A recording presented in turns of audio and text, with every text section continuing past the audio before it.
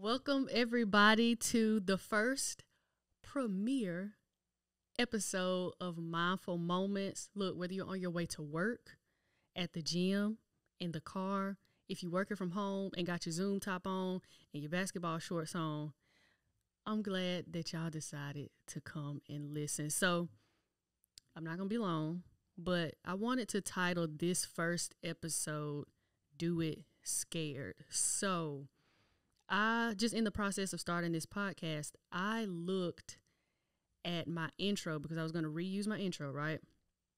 And so I was going to use the one that I originally recorded, and I listened to the audio and I said I was 23.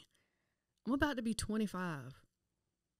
The date, Devin, the date had April 21st, 2021. Y'all will probably see him on here, but in the back is my friend, pod producer, photography, and videographer connoisseur, Devin Jackson. Cue the applause. Cue the applause. But yeah, it said April 21st, 2021. So I had that intro for almost 2 years. That's mind-boggling. But it was embarrassing. Like I was sitting on that. I was sitting on something that I had planned on doing for almost 2 years. Or even the action of it, because I had been wanting to start a podcast, but the intro or just like starting it, period, acting on it between then and now has been almost 2 years. And I don't know. Well, I won't say I don't know, because I do know what the difference between then and now is. And I feel like I have a sense of responsibility now, but I'm also in a state or in a mindset of just doing it scared. And so I just wanted to help y'all work through that. If it's an idea, a goal, whatever you got going on that you just felt like you put down, or you just, not that you don't feel motivation for it, but you're just hesitant to start it. Don't let time pass you by. Time is going by fast, so fast. And we never know how fast time goes by until it's left us. And when I listened back to that recording, because I was ready to use it. I already had it recorded. I already had it edited, had my music added. I was ready to go. And I saw 2021. I said, "Oh, girl, you ought to be ashamed of yourself. This don't make no sense." It was embarrassing. But anyway, yeah, recorded a new intro, been posting my content, and I've just been in a really good headspace, man. While I have been hesitant, the idea of, and that'll lead me to this quote that I saw, but the idea of being regretful was more weighed down on me more than the idea of failing. And I found this quote by Ruth Sukup. If I pronounced your name wrong, Ruth, I apologize. But it says, "Let your fear of regret be stronger than your fear of failure."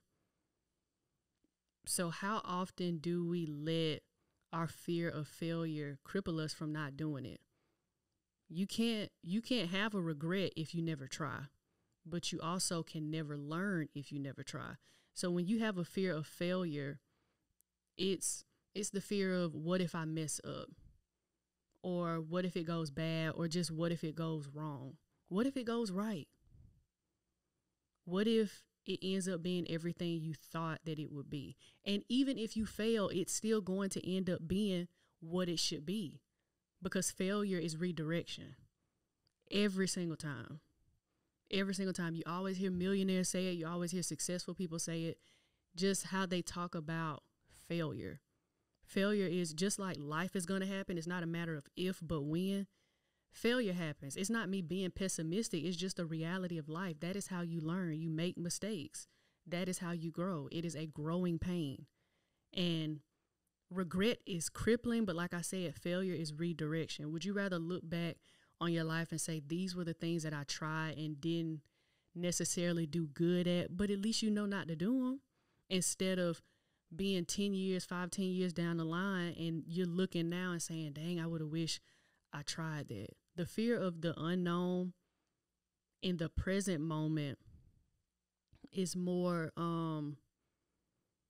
is daunting in the present moment, but it haunts you when you're looking at it from in a hindsight view. So yeah, I don't know what's gonna happen, but let me at least try. Instead of saying I don't know what's gonna happen, not doing anything, and then you looking down the line and realize how much that kept you from doing what you were supposed to do. And I really just said all that to say all it takes is one step. When I was starting or I'll say this, I get, ain't no tend to get, child. I get very overwhelmed with the ideas in my head because they're so big and they scare me. But I've learned when it scares you, that probably means you need to do it. But for me personally, I know if it's too big for me, then it fits perfectly in God's hands. So I have the things that I need to do, the steps I need to take, and act on that. Do what I can control. Taking that first step towards just tackling it. Just take it one day at a time. That's all you can do. When you pick it back up, when you start that idea, yes, you may have an overarching idea or an overarching goal, but break it up. Because me, if I look at all this stuff, I'm gonna try to plan everything out to the point where I've spent a year planning and haven't put anything out. And for me, that was my content. I was like, oh, I got all these ideas. I'm seeing all these people do this like these amazing things, And yes, it's motivating, but it's also like, I could have been doing this too. And like I said, it just takes one step. And understand too, yes, you may be scared, but faith and fear can coexist. But which one will you feed? Which one will you listen to? If you have an idea that's bigger than you, 9 times out of 10, your intuition, your gut is going to want to go after it, especially if you know it's a gift that God's giving you. You're going to want to go after it. It's going to constantly, like all of this podcast and content, all that type of stuff, it always, I guess you could say it always kind of ate at me just because I knew I should be doing it. I knew I should have been acting on it. But I was scared. So I was listening to fear more. And not saying when I post my content now or even when I'm recording, not to say that to an extent I am less fearful, but doing it scared it helps beat the fear of it. It really does. And another quote that I found, confront your fears and they won't be fears anymore. That is a fact.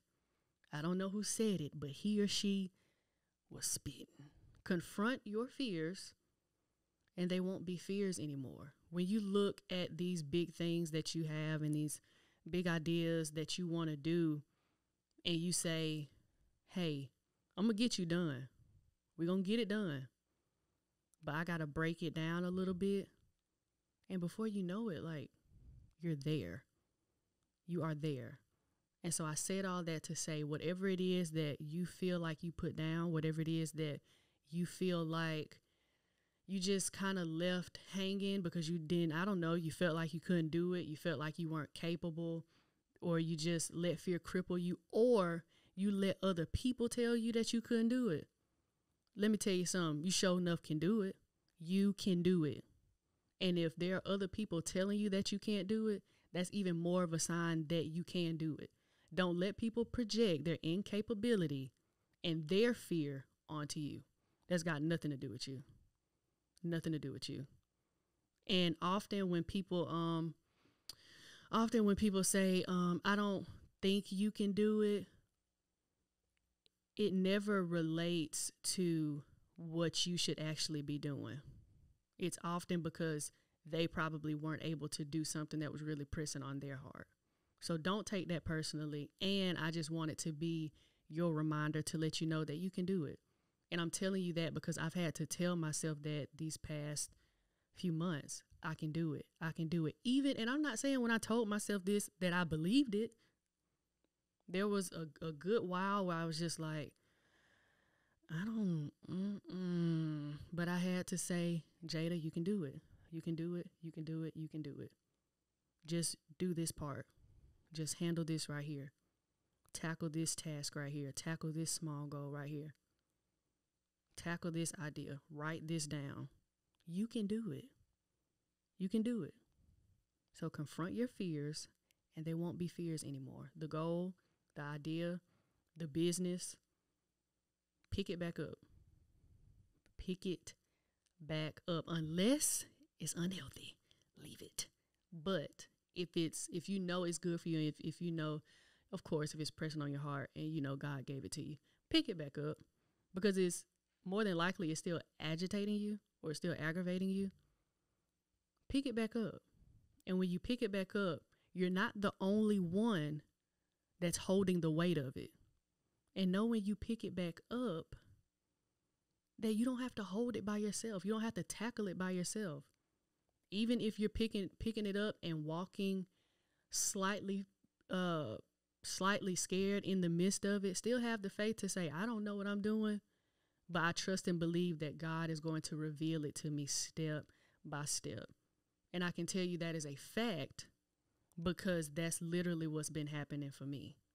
So pick it back up, confront your fears. Even if you have to speak directly to them, even do that.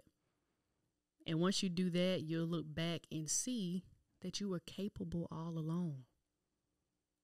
You always had everything in you that you needed to pick it back up. So just know that you can do it. And if you have to, do it scared. Do it scared. You can do it. I believe in you. I know you're capable. If you need to come back to this episode and just listen to this part, listen to this. You are capable. You are worth it. You are worthy of the gift that you've been given. You don't have to hold it by yourself.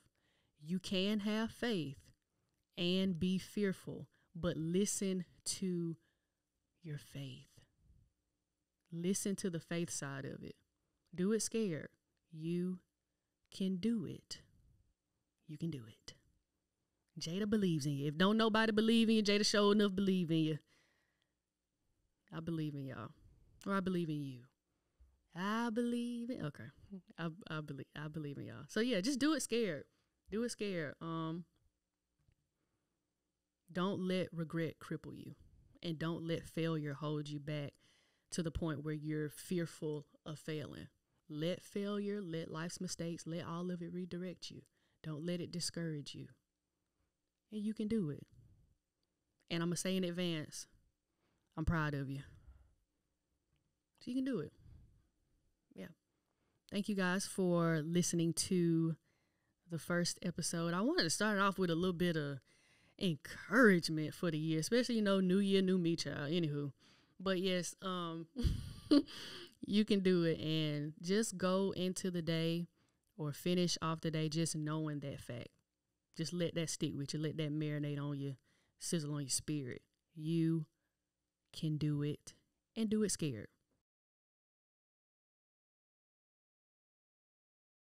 When you think about doing stuff scared,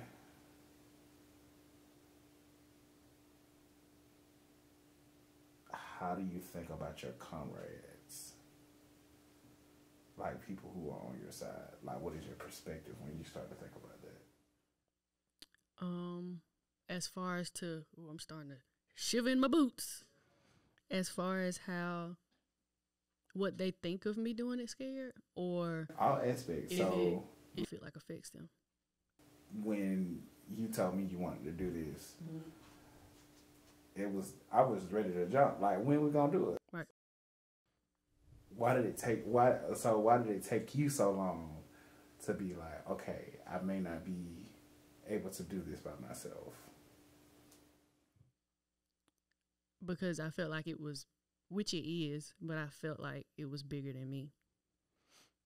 And it required me stepping, I am shivering. It required me to step into the unknown of what I knew I should be doing, which required learning.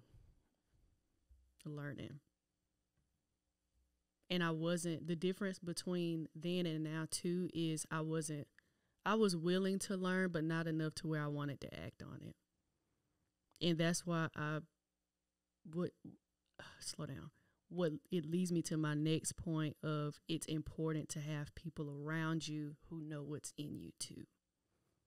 Because if you're doing and who really believe it, because when you're doing something or when you know you should be doing something and you're scared of doing it, one thing that I noticed with you was that you always asked me about it and you always pushed me to it, even when I was hesitant with it. And so that's another thing that lingers in the back of your mind too, because now you know that you have somebody else that knows it, but is also in the same, ironic that we're in the same field, but like the same field. So that helps. Yeah, and understanding too, Devin, I am shaking. Understanding too that that's why it's important to be vigilant too, because when you're in the process of doing it scared, when other people project their fear onto you, you can internalize that, which can be dangerous. So, yeah, in the sense of community, when it comes to doing things scared, be mindful even of the people that you tell your fears to, because that can be a big indicator of whether or not you're able to tackle it. Not that you're relying on their validation, but in the sense of when you need help, you want to at least make sure you're going to the right people for help. Not that you don't love the people who may not push you, but it's just for this particular thing, you stay over there. Yeah. That's a good one. Yeah, great question.